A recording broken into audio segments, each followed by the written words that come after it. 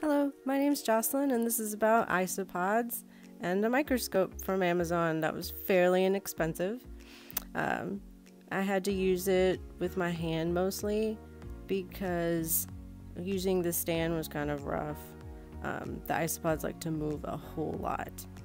Here I was able to get really good video of a fairly youngish isopod eating on something green. I couldn't really ever determine what the green thing was, but he really chomped on it for a while, and I was able to get this cool video. I'm saying he's young because the older ones that are bigger tend to be very dark, but if you think or have proof that he is actually older, let me know. I'm just getting into isopods based off of a YouTube video from a YouTube channel called Life in Jars. There he goes. Eventually he loses interest and he walks away. There he goes. Here goes another one of, I guess, a younger one because he looks pretty translucent. I want to say he was smaller than the bigger ones.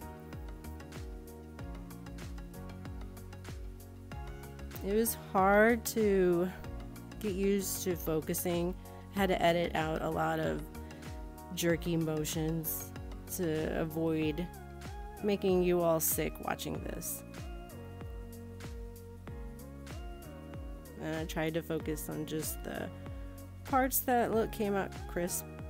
I'm fairly impressed with the microscope for the money that it cost. It was a gift too, so I'm super glad that my dad bought it for us to play with. This one's a little bit darker, so a little bit older. And then at some point I put them in a little container, and here's one kind of rolled over. I would check to see if they had eggs.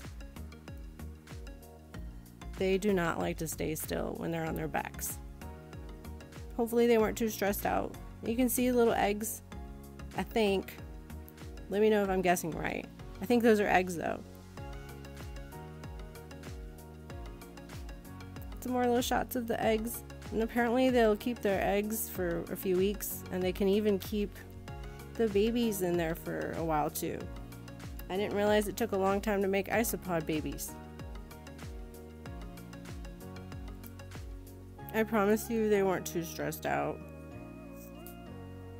And I'd get them back on their backs, or back on their legs where they like to be.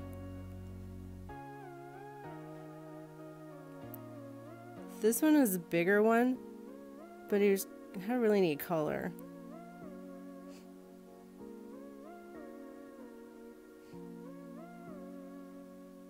There's some kind of webbing there. And I love the little patterns on their backs. I'm trying to paint an isopod currently, so watch out for that video. And hopefully I can do them justice because they're actually really pretty and have nice little patterns in their exoskeleton, I guess.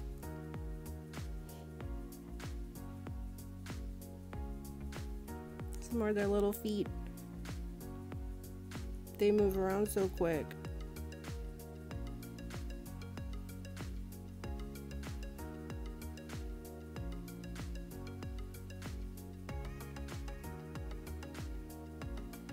That one kind of has a little dirt all stuck to him. You see some hair. I want to say this was at 50 times magnification. Oh, here you can see two different colored ones, and the brown one is pretty small compared to the darker gray one. Very active little guys. Squirming and squirming. They don't really like to stay still. So it got really lucky in the beginning. Well, not in the beginning. I just happened to put that in the beginning of the video.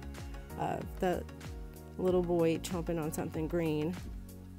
Or a little dude. I haven't researched yet, but I'm sure there's probably something about telling the sexes based off of the tails. The back end. And there goes one running away. And we're getting towards the end. Here's a picture of the microscope endoscope. It's by Seaside. I'll add a link in the description. And here are all of the names for roly-polies, isopods. Let me know what you used to call them as kids, or call them now. I really liked Grampy Coochies. Thanks for watching.